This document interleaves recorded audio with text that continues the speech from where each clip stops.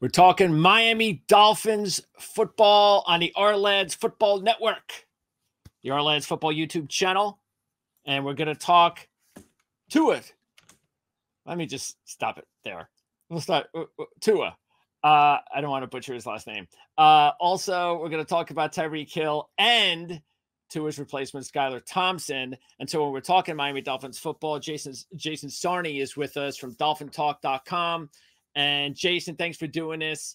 Sorry to be talking to you in this kind of a situation. I know how it feels to be barely into the season and to kind of realize, well, not even kind of, to realize the season's over. You could put a happy face on all the fans, and I'm not sure they are.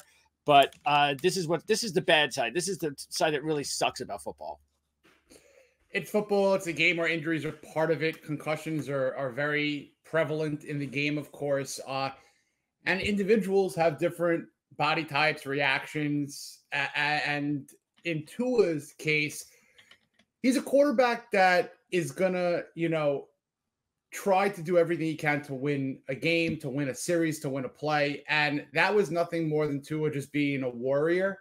What he does after this is obviously his own call. I know a lot of people on social media and the media, he's got to do this, he's got to do what's best for Tua Tagovailoa and his family. The only people in that huddle is Tua and his family. So it's looking, and I'm hoping, and it should be the case, that he's coming back, hopefully with week 8, week 9, after that IR is lifted. But the thing that I have to say from, being an objective sports football guy, you got to learn to slide. Got to learn to give yourself up. Yeah, I hate using this expression, live to play another down. But it's kudos to the quarterback for the grit that he shows. But here we are. Yeah. So it's a tough topic. It's a topic for the last 2 years. We've talked about Tua with this, but let's just hope that everything gets fixed. He's healthy, and he returns to the Dolphins when he's able to. Yeah, I just, I don't know how Dolphin fans were feeling. Maybe they were starting to get comfortable after last year, going injury-free.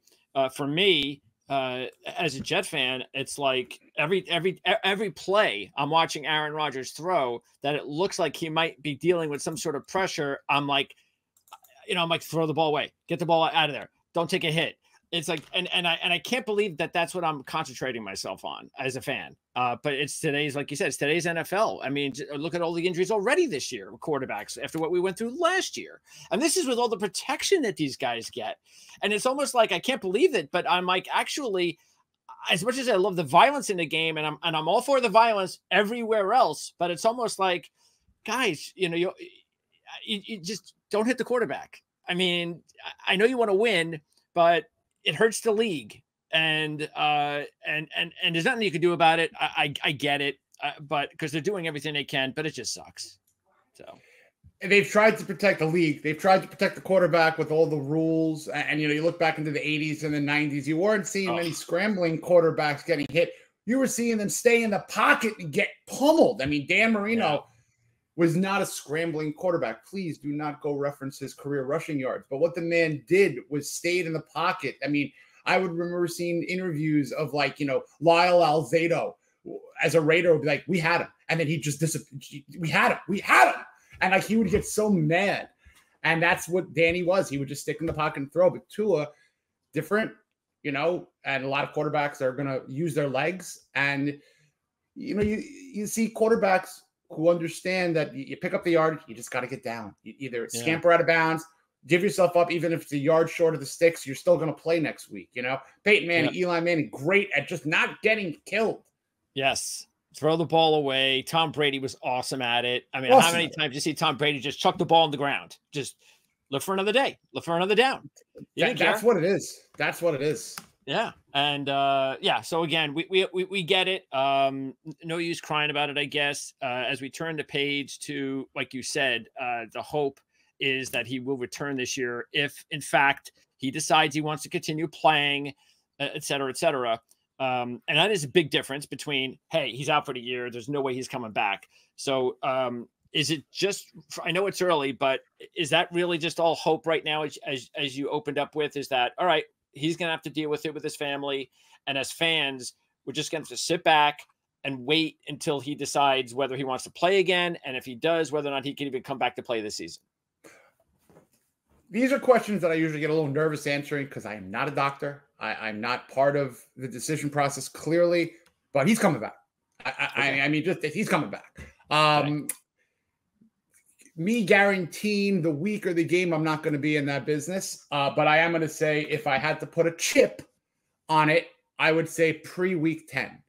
Okay. So you're looking at if you lift the IR designated games, which is 4, you add in a bye week, it takes you to that Arizona Cardinals home game. Makes a heck of a lot of sense. I mean, it's the Dolphins fan weekend that weekend. It makes no difference. No one's going to, rush a quarterback back for that. But with the way that the dominoes will fall, it will be a packed, loaded, fan frenzy house potentially for the return of Tua Tagovailoa. So that is a great date to circle in very light pencil. Okay. And then once the doctors say you're okay, I mean, this is a man who, and I'm kind of giving a little bit of paraphrasing detail, he kind of didn't give the exact details to doctors last year, wanting to get off on the field, wanting to get back to it. I'm fine. I'm okay. He's a warrior. He's a tough man. And for better or for worse, he's going to put himself back on that field unless the doctor says, I'm not going to you. And that's not going to happen. Yeah, and I think that is important to note because I think some fans might look at Tua in a completely different light. Same way I believe that fans that don't know Deshaun Watson, and I've talked about him and backed him up many times, not because of the obvious things that he's done in his past, but because of the fact that just like Tua, he's a warrior. And he's played with broken bones to win football games, and he'll do whatever it takes. And that's what you'll love about these guys. And that's why I think it's important to let the fans know, the viewers know, just, what Tua is about. And because some will complain and say, he's too soft. And no, he's not. The fact that he's got too much heart, that's the problem. That's a very big distinction. I mean, yes. Soft from a bodybuilder standpoint, from the ability to take a hit, I can understand that. But here, mentally, in terms of what this guy would do, if someone says there's the end zone, you just have to go through that barbed wire lit on fire. He'll say, do I have to slide? He'll dive right through it. He's not tough. He's not soft. He's got to save himself from himself. And that's a compliment, I guess. Absolutely. All right. So let's move on to this week. Skylar is taking over. And I think the Dolphins are about a 5-point underdog around there, give or take. I actually, I kind of like him in that sense, backs against the wall, the backup plays. Usually when the backup quarterback comes in that first game, there's always that jolt. The team rallies around the backup. And Seattle's not a very good home favorite team anyway. So I could see this being a very tough football game up in Seattle. Talk a little bit about the confidence that you believe the team has or may not have in Skylar Thompson. Confidence is a tricky word.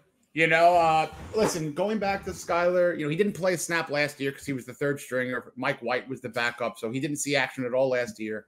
His rookie year, he did a couple of things that you could say was admirable, taking the team up into a playoff game against Buffalo and keeping him in it, So he's been in that tough environment, but, he's had 8 games, 2 starts to show what he is fully capable of, and love the man, he's a great kid. You get what you pay for. He's a 7th-round backup quarterback going to the 12th man up in Seattle, which is a very notoriously loud place to play. So a new quarterback, things like audibling, getting up to the line on 3rd and down. I have a stat that I pulled. It's early in the season, Greg, but I love looking at the opponents, how they rank in the NFL on certain metrics that you can't naked eye see. Seahawks lead the NFL currently with 50% of their defensive drives. They're 3 and out. Wow. So half the time, it scares the bejesus out of me. If you're a Dolphin team going 2,700 miles, longest flight in the lower 48 states, Miami to Seattle, and you're taking Skylar with you, and this could be I'm not rooting for it, but it could be an ugly game really quick. 3 and out stop, DK Metcalf 60-yard touchdown. Interception, Zach Charbonnet punches it in, 14-0. I'm not rooting for this, but these are our fears that Dolphin fans should be going into this game with. The Seahawks have a fine secondary with Pro Bowl representation each of the last 3 years from certain players.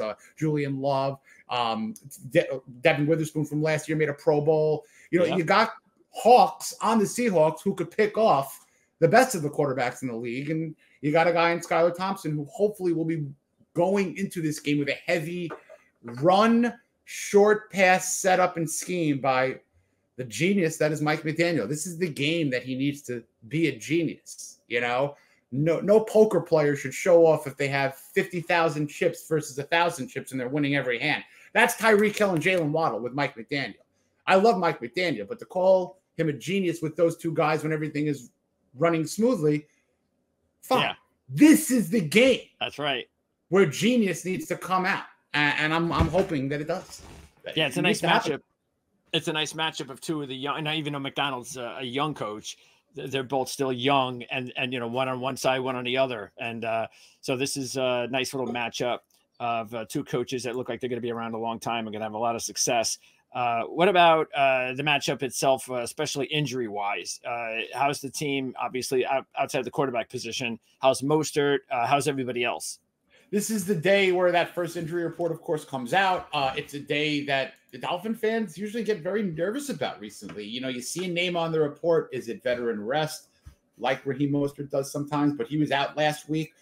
You got rookie scratches who are not playing. Wide receiver Malik Washington. The Dolphins are very thin in certain areas and have these injuries to deal with. So I'm looking forward to, but very nervous to see that first Wednesday injury report. So I expect to probably see Mostert on it. Achane was on the report last week, but played phenomenal. So Wednesday's report is something to kind of circle and say, all right, let's see what happens on the Friday report. Let's see what's so similar. And of course you have Teron Armstead, who's got the shoulder. So that's a big problem.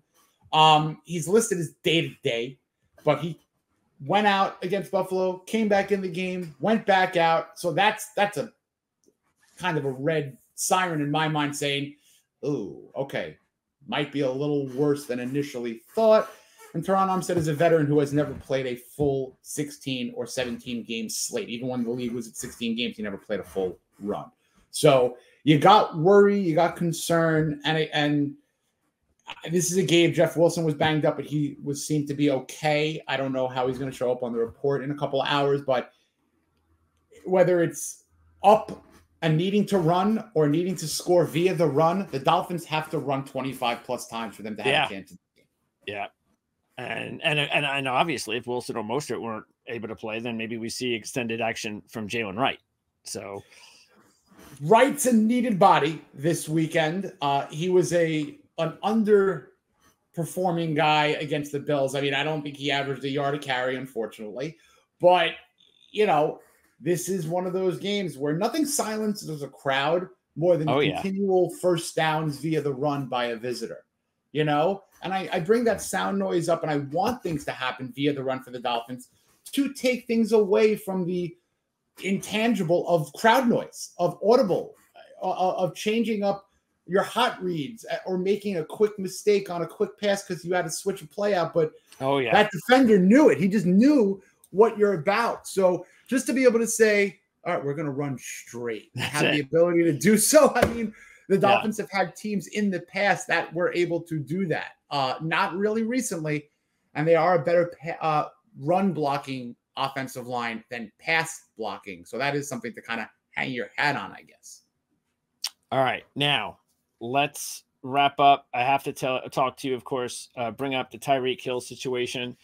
And, what I was thinking of, I know a lot of people after it happened and some people were really surprised that he had such a big game that week one.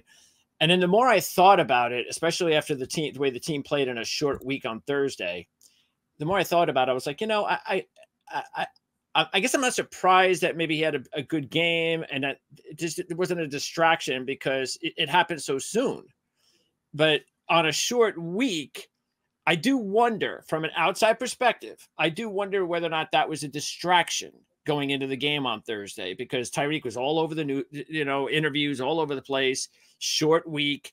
And the Dolphins did not play well on Thursday, even when Tua was out there. So do you agree with that? That maybe there was a little bit of a distraction, and if so, do you think that that's now in the past, and you think that they're going to be okay moving forward? I'll start backwards. They're going to be okay from the Tyreek incident moving forward. Obviously, there'll be a little bit of that crumbs of trickle from what happens and the fallout. But yeah, they were distracted initially. I mean, they started out down 14-zip at home. You know, Tyreek Hill has always played extremely well on week one games. Even when he was a rookie, the only pass he caught was a touchdown. You know, he does business week one as per usual.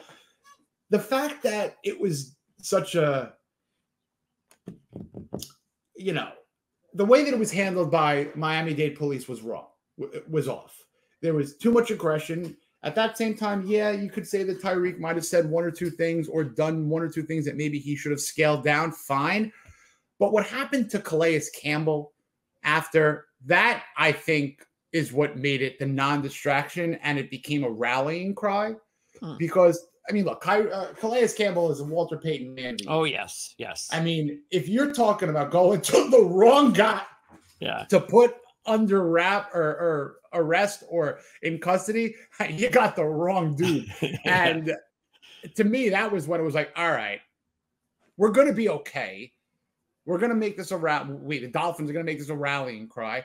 And once they got into the locker room, I could only imagine that Tyreek was ready to explode on the field. Okay. And we saw that eventually. And, you know, this is one of those things that if they did have a longer week, you make a great point, Greg, because the exhaustion, the hangover of that was Monday, Tuesday, Wednesday. Oh, you got practice? You got Buffalo? Yeah. Okay. So I'm not going to say that if the Tyreek incident didn't happen, or if it happened and the game against Buffalo was Sunday, we're not talking massive scoring difference with everything that unraveled. But yes, it was a carryover distraction. I'd be shocked if it wasn't. There's no way to really quantify that. Yeah, sure. But 14-zip down at home, distraction. They ended up coming back on an emotional win. They didn't play great. Fantastic. There's a hangover after that. Has to be. Again, from the outside perspective, people that aren't with the Dolphins every day, that don't cover the Dolphins, aren't fans of the Dolphins. There might be some people that are like, I mean, come on, man, this Tyreek Hill guy. I mean, every time we're hearing about him, this is something's going on. I mean, you know, he's just one of these troubled guys. But then it's a matter, really, it's not about, and I've learned this over the years, what the outside people think. It's about what do they think about in that locker room? What do the teammates think about him? Whether they're right or wrong, whatever outside opinions are, it doesn't matter. It matters what goes on in that locker room, in that house, the Miami Dolphin house.